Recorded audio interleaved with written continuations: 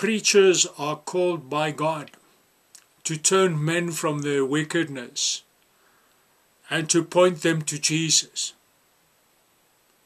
to warn them to repent so that they do not end up in eternal damnation. A preacher who sins will perish, he will burn in hell, not only for his own sins, but also for those people whom he has deceived, because their blood will be on his hands.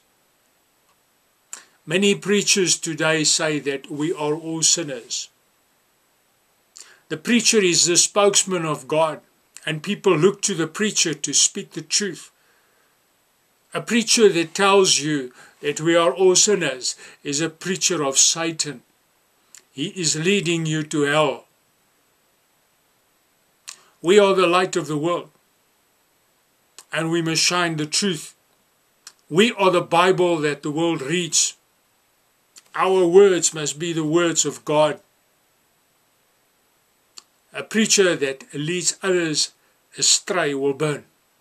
There are many preachers who slander, who gossip, who are living in sin and fornication. They are thieves. They extort money from the people. They are worldly people. They love the world and the things of the world. You will burn because you are leading others into hell with you. You will burn. Repent and do what God called you for. You will be more severely judged because you knew the truth. You will burn. Repent or perish.